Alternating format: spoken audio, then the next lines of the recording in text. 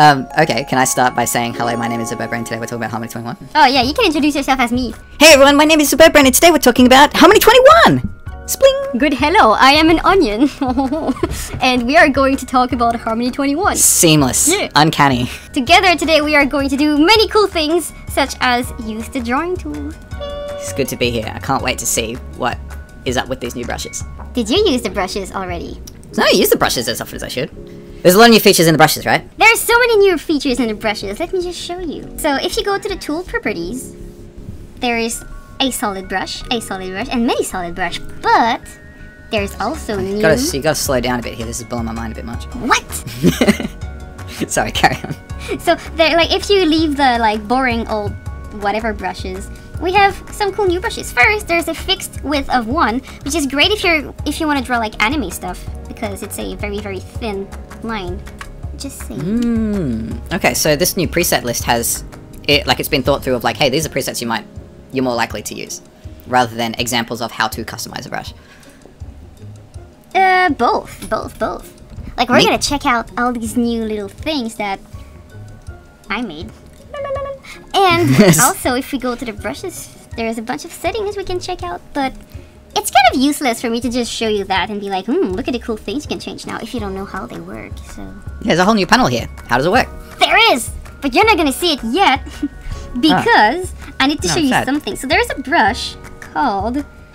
I forgot how they're called, because they changed the name since what I gave them. Okay, so in the older Harmony there was a ballpoint to kind of try and imitate a Bic pen. You know, these amazing things. But it was not quite perfect, because it still has ink. And you know, these ballpoint pencils, they never have ink in them at one point. So there's also a dry ballpoint. Like, look how much more realistic and sophisticated this one looks if I zoom on it and have actually nice quality in my drawings. Give me a second. Is that adjusting flow dependent on speed? Yes! That's what it's doing. Whoa. I know, right? Let me just go to drawing, change vector. I know a number of people that have been craving that for a long time. I did. So if I go very slowly, let me just make it super big and ugly. If I go slowly, it's thick, but if I go fast, like, I didn't press more or less, I just went faster. Wow. Yay. And you can adjust just how thin it's capable of getting, depending on speed? Exactly! So now we can go to the panel that you wanted to see. Yeah. Secret panel. Did you see the new brush tip? Wait, hang on. I recognize that shape. I don't. What is this? I don't know what this is. So yeah, if you go to the settings, there's a bunch of new things, such as these little, big triangle. They open a new door of possibilities. Why, look at that. Oh yeah, I see it. Pressure, tilt, speed, invert. So many possibilities. Yeah. Where do we begin? So we begin by maximum and minimum size. So the way that this brush is set, it's a ballpoint. So if you press hard or not, it's usually the same size of a tip, because, you know, it's a little bead at the tip of a pen. Like, it's not gonna get bigger or smaller. Well, there's gonna be little size change. But if you go faster, the bead will get less ink in it. So that's why it gets thinner. So that's what we tried to replicate with that brush. So that's why in there we didn't put the pressure, but there's only speed. That's the only thing that's gonna make the maximum and minimum size change is the speed. And does that mean that invert means it will get thicker with speed? Exactly, because sometimes that's what you want. Like, if you work with a brush, sometimes if you go faster, you want to get more paint in your fast strokes.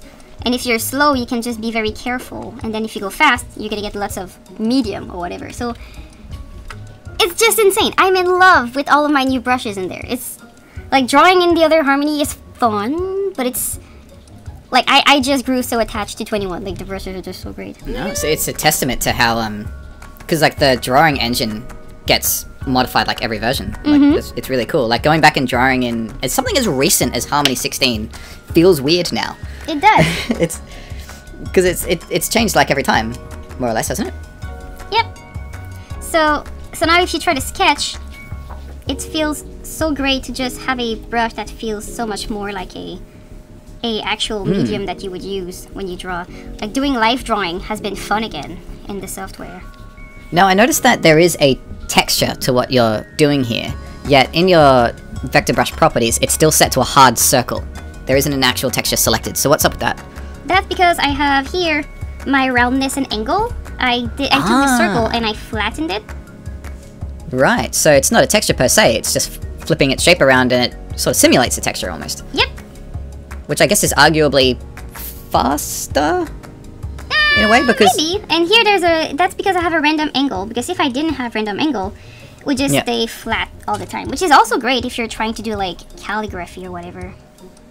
So what happens on that... Oh, that's nice. Thank you. On the other one, the ballpoint one, what happens when we select that with the sub-selection tool? I want to see how its vectors are constructed. This one?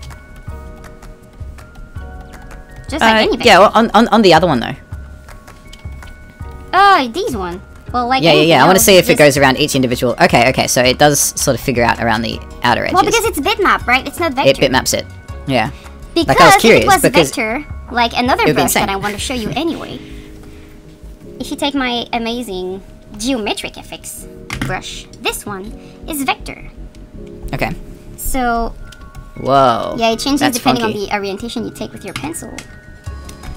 That's interesting. The tilt. I remember like Wacom tablets have had like a tilt sensitivity feature for like 20 years, but I like very rarely see programs take advantage of it.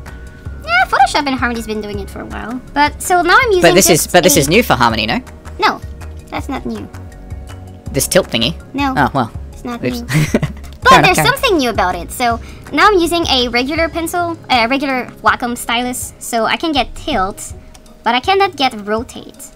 And that is also not new. It came out with 16, I think, or 17. Like, if you have a rotating Wacom pen, I have one.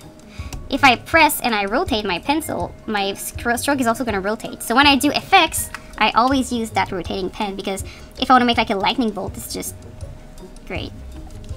Wow. Where it changed is now we have an angle function. So, depending on which one you take, they all mean something. You can all go and check the documentations for it, but they're going to change the way that the tilt affects your brush. So in the past it was just, is there a tilt or not? But now there's like more finesse into how it affects, and there's a twist that is still there if you want to have a pen that supports it.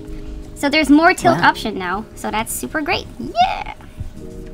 So you want to start using Harmony just for regular illustrating at this point, hey? Yeah. And that's what you were talking about. If you take a vector brush, now each of these will be a vector. So. Yeah, that's what I was thinking about. So the ballpoint one, I was expecting it to do that, but it turned it to a bitmap. Why is that? Because it's bitmap. So yeah, to round it up, like this part, it's super great because whatever the brush that you take, you have the new angle functions that are amazing. You have this triangle here that I have in maximum size and minimum size that can allow you to affect the pressure, the tilt, the speed. And you can also add fake tapers. This is great if you're just doing something quick. Like if I remove the pressure, the taper is going to taper my line like this. But even if I don't have pressure, that's it. You see it? So now it's full, but when I release, it's going to taper it. Excellent. Yeah, that's really cool. It's really cool, especially for schools and people, hobbyists that might not have the best equipment, which that means you can draw with a mouse, you can draw with a very old tablet that perhaps doesn't have lots of responsiveness. So that's neat. It's just great to have that. Yeah, absolutely. And how much of this these properties are in the pencil as well? None. Oh, okay. So yeah, it's just really fun to play with. And that's great. It's also great seeing how many presets are here as well. I know that I'm somebody who doesn't spend too much time customizing personal brushes because I don't really know what I want, and I end up just defaulting back to the original. So seeing this list of like there's a really long list of presets now. And the other thing that is great is, you know, this triangle that you can affect the maximum size with. We've done. You have that into transparency. And you have that into your opacity as well, so you can even affect like the maximum flow and depending on all that stuff. So that's awesome. So affect, transparency by speed. So I'm just gonna finish this by showing you my favorite brush. It's the tilt shading one. It's the one I made because I'm very lazy, as you might know. No, I'm not lazy. I'm efficient. And I was looking for a brush that I was able to do my line work and my shading with, without having to change the brush. So basically, I have this here. So depending on if my my pencil is straight with my tablet, like if this is my tablet screen and I'm drawing, if my stylus is more upright, my lines are going to be very thin. But if I tilt my brush, my pencil, I'm gonna get, just like if you took a lead pencil and you just kind of like put it on the side and drew on your paper where you yeah, yeah, that's awesome. So that's what I got. So that's my favorite brush. So now if I draw something like an onion, I can have the line work there. Never thought of trying to hold a stylus like that, where like when you're using a lead pencil, it's like kind of hold it upside down, like your index finger towards the tip, and your sorry, like your pinky is like out the back. Yep. I've never held a stylus like that before and had it work. I wonder if it would still function. I'm gonna give you little muscles. Yay! And then if I want to Just shade like it, I I've don't need always to take wanted. another brush. I can just like... Alright, yeah, so that's not a new brush or any different settings, you're just holding it differently. Yep. Yeah, that's gonna make rough passes really convenient. Yes. And yeah, so it's just so much fun to work with since it's the same brush. Yeah. Cool. Alright. And there's more, but I mean, you'll discover that on your own if you want to try it out, peeps. Yeah, I think that's more than enough to explore with. I've got that confidence to give it a go. A little thing here, don't be afraid to explore all of these because there is so much that I didn't show you yet. Is there a brush that you like to use whenever you work, Colin? Striped ribbon. That's the go-to brush that everyone always... Wow. Automatically rotates. Yep. It's so good. Reminds me of those old Crayola texture sets. And it looks like a ribbon, but it's basically just dots. This is so impressive. So... yeah, it's just dots. So if I just make one... Yeah, you drop the spacing down even. Yeah. Whoop. Dot, dot, Cool. dot, dot, dot, dot, dot. So, wait, hang on. That kind of brush would have always been possible, though, right? Yes and no. It's because of the new angle function that they The new angle function, gotcha. I'm pretty sure you can explore them on your own. And if so heading is rotate depending on I the know, direction you're yeah. drawing in. Right, So, okay. the ribbon one, they put it there so that people can feel the angle function a bit more because it's a bit hard to get it with the other brush, but it's so easy to understand with this brush. So if I change from heading to, like, if I put it to constant, you're gonna see it's gonna do something different. Right away, yeah. You get that tapered effect. Yeah, and then you have the heading, which is different because it's gonna change towards where I'm heading. I don't know how it does that. It's kind of like mind games. Magic. Whoa. What is happening there? Is it going backwards? This is azimuth, and it's actually... What is it doing? Is it rotating slowly over time? No, Like it's consistently? using... Then again, if I show you my my screen, if I'm holding my pen, the azimuth is the relation between the eraser and the nib.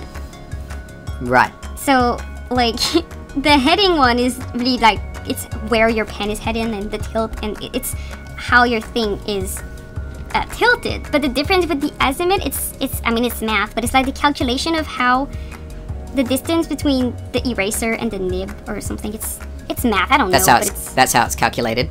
Yeah. But what's a use case for that? I don't know. You tell me. Some people that wants to get maybe more random in their things are gonna be happy to have that. Yeah, true. I don't know. It's something we need to test out. We've been at this for ages. We've only covered 2 features between us so far. We've still got to do rigid transform, motion capture tweens. There's a few other big ones that I can't remember, and then there's all of the small quality of life stuff. Hey. Yeah, but let's be honest. These were the 2 big features, like drawing tools and this. They're the flagship ones. Yeah. Like, I beg to say that Harmony 20 was a release that made everything, like every small little thing, easier. Like, just, how did you say it last time? Like, ease of life, I think? Quality of life. Thank you. But Harmony 21 is like everything we've wished for years. It's just there. Yeah, it's awesome. Because I actually felt that way about Harmony 20 as well. But I guess it was like quality of life in a way, because it is like things like point kinematic output. It's like, oh, what if we, if only kinematic output could do this? Here you go. And then the way to deform sort of tied a lot of the different movement systems together, being able to get, pegs and deformers and constraints to sort of like start to gel in a harmonious environment was really nice. Totally. But yeah, the last few releases have all been massive. It's amazing. Okay. Should we pause there? And No, because I want to show my favorite thing. Look, when I create a new drawing, there's this thing. Extend. Yeah, I was gonna go over those ones as like a extra little bit of like, here's all the tiny things that are easily missed, but are like super nice if you're a long time user. Now we can kill the video. Okay.